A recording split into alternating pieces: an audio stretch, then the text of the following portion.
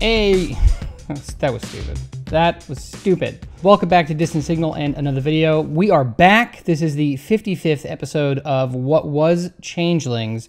Short film is now The Tear. There's been quite a few changes happening here at Distant Signal with regard to The Tear, formerly Changelings. And I just want to work through a couple of them briefly, just to let you know that things have been moving forward and how things are going to be turning out in the next few weeks with this vlog, is now that we're back, and also the short film. So the first thing is we lost our DP, unfortunately. There was a bit of a disagreement on how things should proceed, and unfortunately we had to part ways. I don't have much more to say on that, but maybe I'll do a separate video where I break down my thoughts on the whole thing, but we're just going to keep this strictly to Changelings today, or sorry, The Tear, and just bring you all up to speed.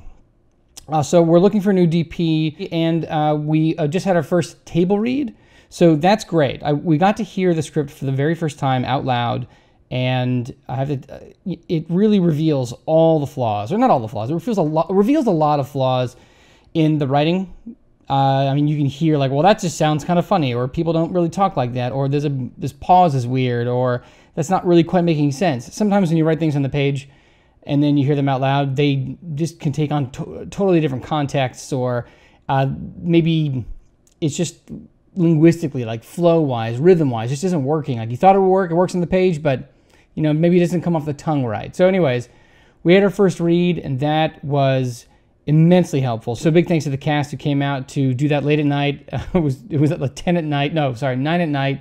And you typically don't do rehearsals or table reads or anything that late. Usually we do it during the prime time during the day, because we're a little tired. We all looked a little bagged under the eyesy kind of stuff.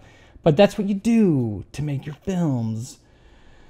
I'm trying to think what else. This is going to be the Virgin video on DTube, so that's kind of exciting. Very cool. Still very active on Steam.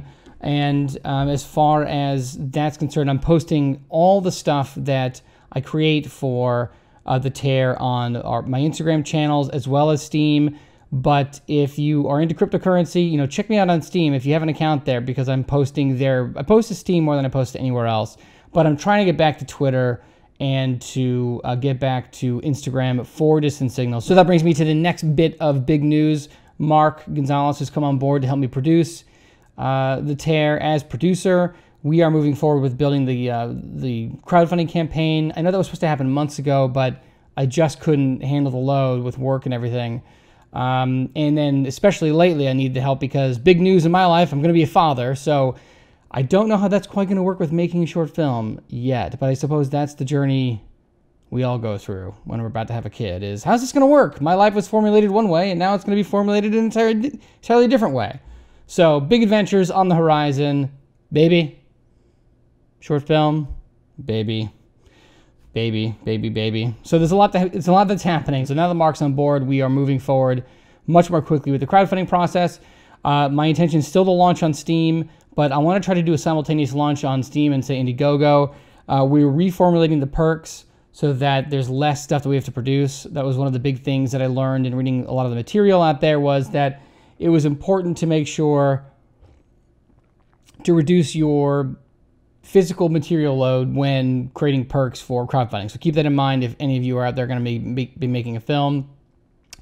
And so yeah, so we're going to be launching hopefully simultaneously. I still have to look at all the rules for each platform. I know that some have non-compete clauses where you're not allowed to host two at the same time. I don't think Indiegogo does that. I haven't found any evidence of that yet, but if that's the case, I'll probably have to move to a different one. The script has gone through at least 5 more revisions. It's much better. It's a little bit longer, which is not good for the budget, but we are looking at now shooting everything in Redlands.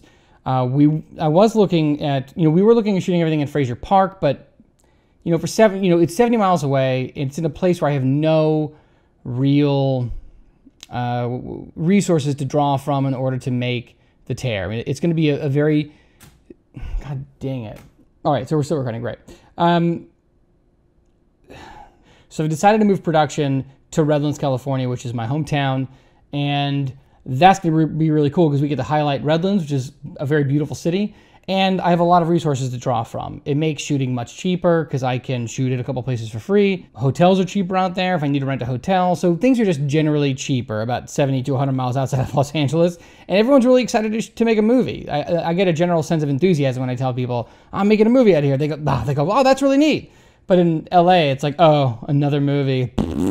So that's a nice attitudinal change for the film. I mean, just for actually making the film. It's just a nice attitude to encounter, I guess. So that's another big piece of news. And so we have a producer out in Redlands. His name's Eddie. He runs VidAtlantic. So he's going to be helping us produce from out there. And another gentleman by the name of Dan. I'll have their links in the descriptions below. I forget Dan's last name, and I apologize, Dan. But so VidAtlantic and Eddie are going to be helping produce locally out in Redlands for us. And so things are going to start moving much more quickly now, thankfully. And we are looking at getting the campaign up really, really soon. So keep an eye out for more updates on that. Things are still moving forward. Sorry for the absence. I promise to be making a lot more content, even if it's really, really short, on the video to keep you up to date.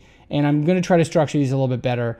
I'm thinking maybe one section will be a movie I hate and a movie I love. That could be fun. And one little bit of news in cryptocurrency as it relates to film. So maybe Steam, like I guess one bit would be if we're talking about cryptocurrency, Steam's price is really, really low. It's dropped from the high of, I think, $8 once down to 12 cents. So that's been a bit of a bummer for people who like to hold on for dear life when it comes to cryptocurrency. So that's been a bummer. So maybe something like that. Movie I hated, Under the Shadow of the Moon. I didn't like that.